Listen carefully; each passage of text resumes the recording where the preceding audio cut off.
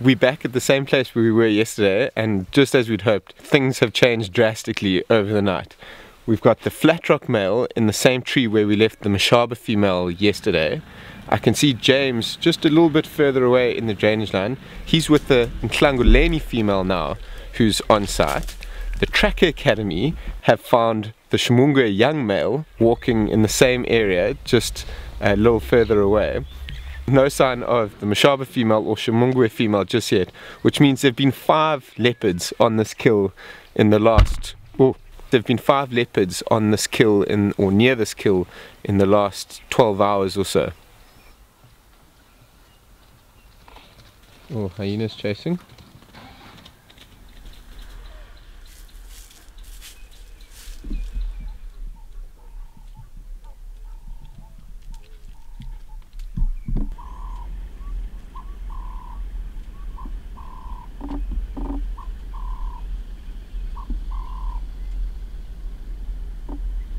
Okay, this place never ceases to amaze us, what with plot twists and the last thing we expected and... okay, right. There's a log coming up there. So we've left the scene of the kill. Flat rock male's lying up in the tree, guarding the kill. I don't think any of the females are going to get much of a chance to feed for now. Big male's just going to sit there and keep it for himself. The Londolozi female, who we never expected to be there, she is steaming away into the thickets. We are sticking with her. It looks like she's got suckle marks, i.e. she has given birth to cubs. She was heavily pregnant last time we saw her. So we're going to stick with her and hope that she takes us to a den, although we suspect it'll probably be quite far away because it's most likely off in her normal territory in the Sand River, a couple of kilometers west of us this way.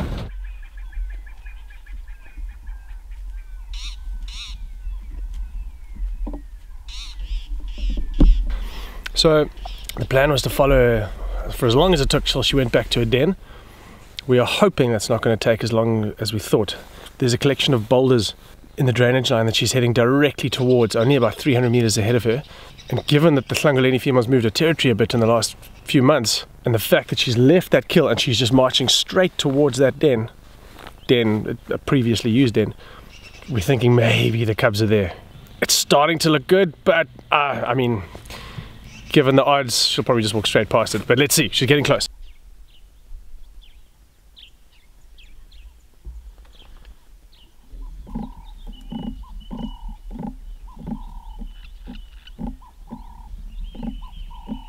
Alright, so she didn't go back to those boulders.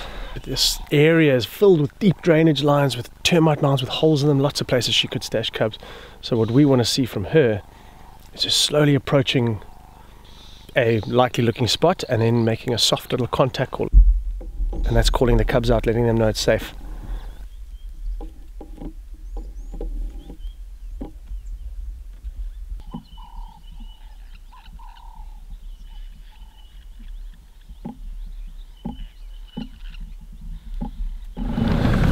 Her behavior, the fact that she's walking through thickets just on a straight line, suggests she's going back to her den, but it's certainly not confirmation.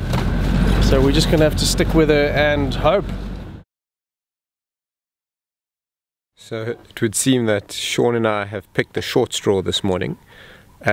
Although sitting with a male leopard in a tree should never be regarded as the short straw. But when James and Pete and Guy in the other car are all following the Londolozi female who's lactating, she's headed towards some boulders. They've made the call that she's taking them back to the den site, which we haven't seen. He's a little bit north of me. I'll come towards where you are. Copy. I'll try and keep visual for now. We definitely feel like we're missing out. And she's now stalking something. She's seen probably an antelope in the thickets here. We can't see what it is, but she's gone flat and she's showing serious interest. Oh, so it started out with such promise, but now she's fast asleep in a very dense thicket. So yeah, I think it's probably best if we leave her, although we were planning to stay with her until she went to a den. We're still not entirely convinced that she has given birth. It's pretty hard to see. You look at the teats to see if cubs have been suckling. You can see the fur gets very matted down around the teats and damp with their saliva. So yeah, it's tricky to say. To me, it does look like she's got a bit of loose skin around her belly now that she's lying down. And the way she's been moving, I think she's given birth, but yeah, we'll have to see cubs to confirm that. If we stick with her for too long now in the thicket, she might be wanting to hunt. She was showing interest in something now. She stalked right past the vehicle, and we don't want to disturb her too much. Plus, sometimes they're just reluctant to head back to the den if something's following them and we qualify as something. So just in the interest of sensitivity, I think we'll leave her be, and yeah, we'll leave the whole cub search for another day.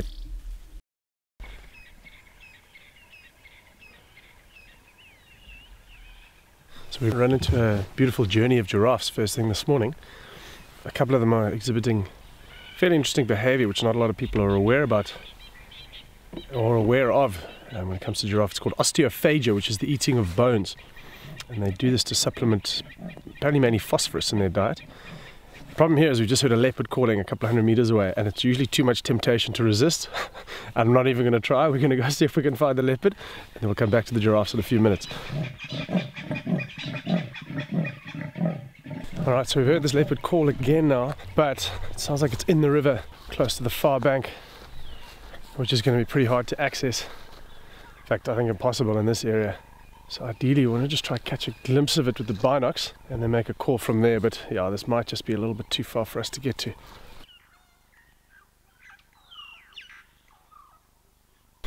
Yeah, just caught a glimpse of its tail disappearing into a thicket. Nice to even just catch a glimpse of a leopard. We've just heard kudu barking. Kudu, and pretty much never lie. If they're barking, they've seen a predator. The problem is they bark very loudly. Especially in winter, you can hear them far away. So by the time you get there, often whatever they were barking at has moved off. Most likely they've seen a leopard, but we're probably looking at around a 25% chance of finding whatever they've seen. Okay, we haven't found the kudu, but we've now got monkeys alarm calling just down here, and that's an almost sure sign it's a leopard.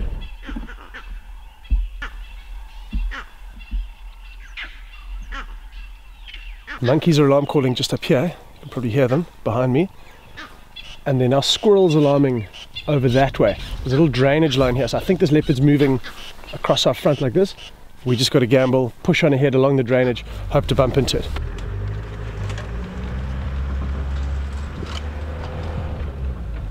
Monkeys are still calling, squirrels are going crazy right here.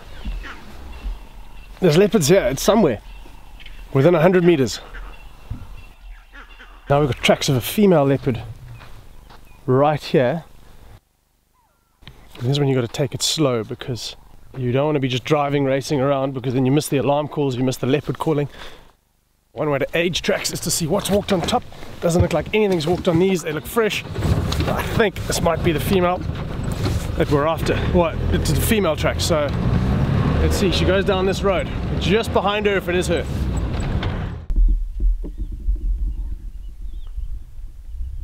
It's pretty special when you get off the car to track a leopard and you look up and she's about 15 meters away from you in the bush just watching you.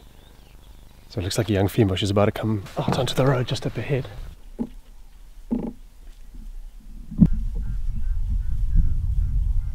So at first glance it looks like the Plaque Rock female. She's a young female, only a couple of years old. I can hear all the little birds shouting at her, rattling cisticolas and prunias. People come from all over the world to view leopards, but on their home turf, they're the most despised creatures because they're a danger for everything. So monkeys shout at them. We've heard squirrels alarming. It started with the kudu that we heard from about a kilometer away. They put us in the area, then we heard the monkeys, then the squirrels gave us a direction. They sent us down here, we found her tracks, followed her tracks. Eventually we got her, and now tiny little birds are alarming at her. So shame, leopards have a hard time. Imagine walking down the street and everyone shouting at you.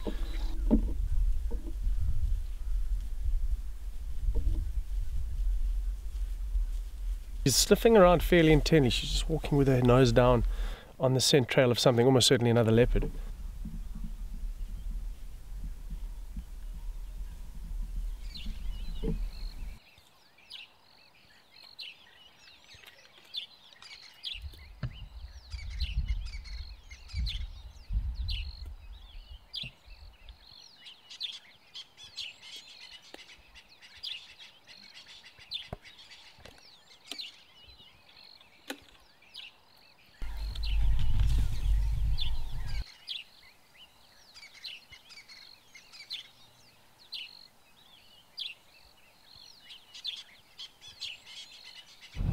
Okay, wow, that was exciting. So no wonder she was sniffing around. There was a kill in the area. A little bit embarrassing. I drove straight past that tree while I was following her. So she went up, started feeding, and then suddenly came down and bolted. Spotted another leopard coming in, and it was the Shimungwe female, who's now chased her off. And I'm just trying to find them again. They both took off in this direction. I can't see either of them. I'm looking for those white tail tips. So I'm just going to switch off and listen, because I might hear some growling.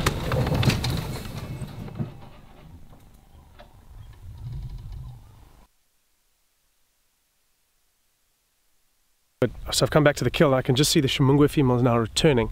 She's just having a sniff around, probably just to make sure that the Plaque Rock female's moved off. So I think this is where we leave her be. She's asleep in the long grass behind the kill there. We can't see a thing, just the occasional twitch of an ear. There's still quite a bit of meat left on the carcass, so almost certainly she'll be here tonight. And as we've seen quite a bit in the last few days, just because one leopard's on a kill doesn't mean more won't come along. We've already seen that this morning. You never know, the flat rock male might come past here and steal this. But now there's nothing more for us to see. She's lying flat out. The Plaque Rock female's disappeared. Kill's still up in the tree. Good. We'll come back this afternoon and see what happens here.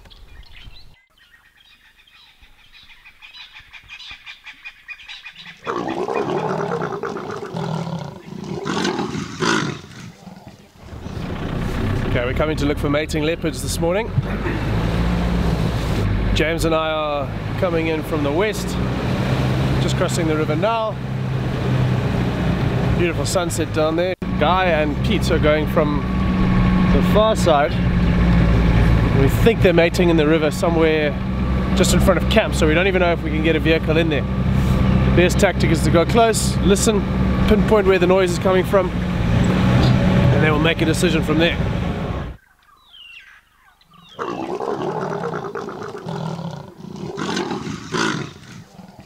Okay, guys heard these leopards again. They're a little bit further down the river.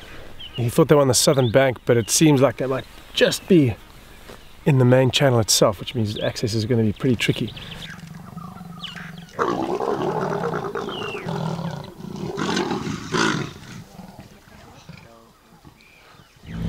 Okay, so we've just heard the leopards mating again. Turns out they're in the middle of the river. So now we've got to try get in there.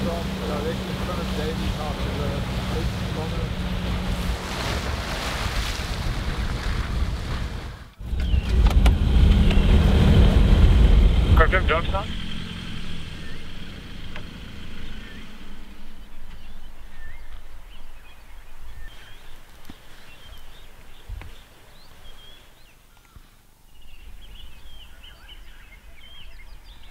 Yeah, we were talking about this being a patience game.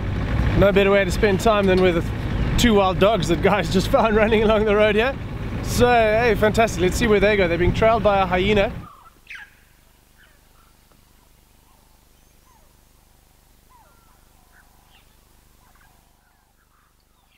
Sure, so these wild dog have eluded us. They've run into this thick block where we couldn't follow. So we're going to do a loop up ahead of where they were going and see if they pop out. But I think they might have gone for the day. If nothing, we'll head back into the area where Guy and Pete are still looking for those mating leopards. But they think they're in the middle of the river, so very hard to get to. Just going to wait here a little bit. Listen out for the leopards one more time. We left James and James following the two wild dogs.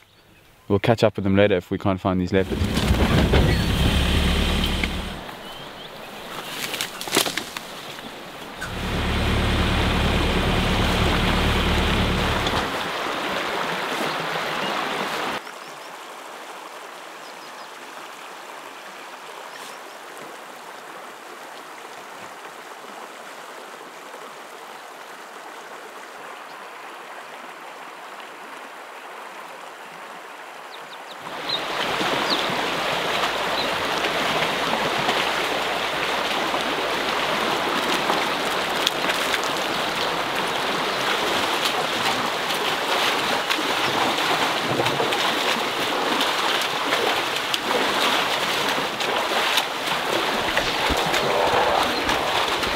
Amazing to see how such huge creatures can be so delicate and how they all followed exactly the same path as they crossed through the river. It also worked quite in our favor as we weren't so sure if we could cross there or not.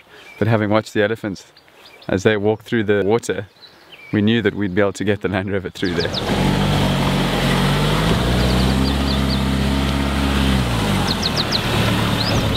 the guy and Pete have been sitting on the bank for the last half an hour or so. They said they haven't heard these leopards again, which either means the leopards are taking time out and resting, or they might have moved off a little bit. So James and I are just walking into the river just to see if we can see any tracks and find out where they're moving. It's pretty thick in here, so we're going pretty slowly. Sometimes get hippos resting in these reed beds during the day in winter. Confirm, did you guys drive through this section, through that Main channel. Yeah, we managed to make Go away from north to south.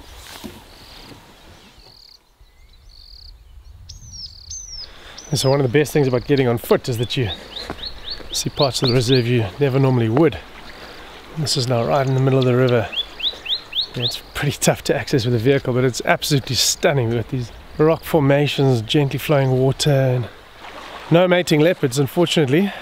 And they're close here somewhere, I'm sure, but it's so thick in here I don't think we're going to see them this morning. So we're going to wait till they pop out, because leopards will mate for a couple of days usually, and so we'll see if there's any sign of them popping out in the next 24 hours or so. Maybe this evening if we're lucky.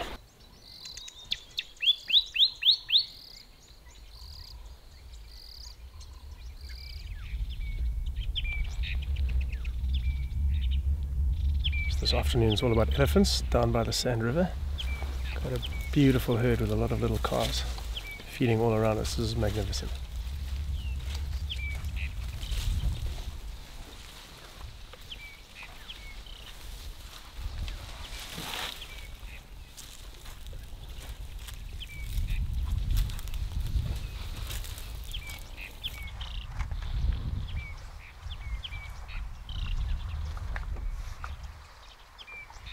Sitting with the biggest animal in the world, the biggest mammal in the world, I should say. Still not. What's the biggest? Land mammal.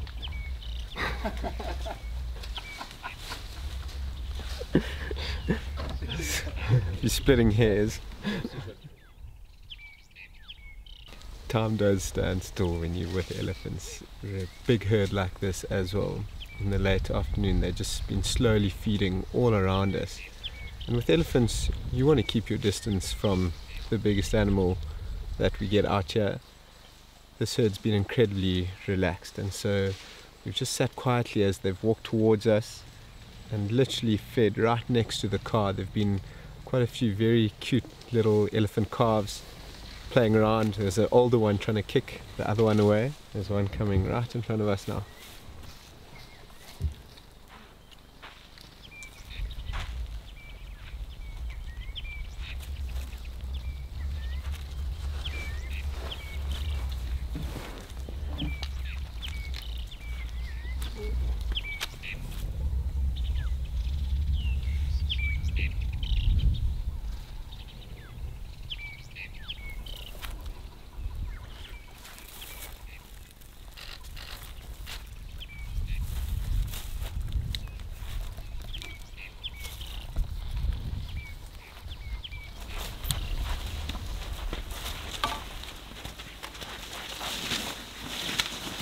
The sun's just gone down and we've just spent the most phenomenal afternoon with elephants. We heard the leopards mating that we'd gone off to search for, or we could hear they were coming from the river, and we were just having such a great sighting with the elephants, and really there's nothing you really need to say. Just sitting with elephants is magic in itself.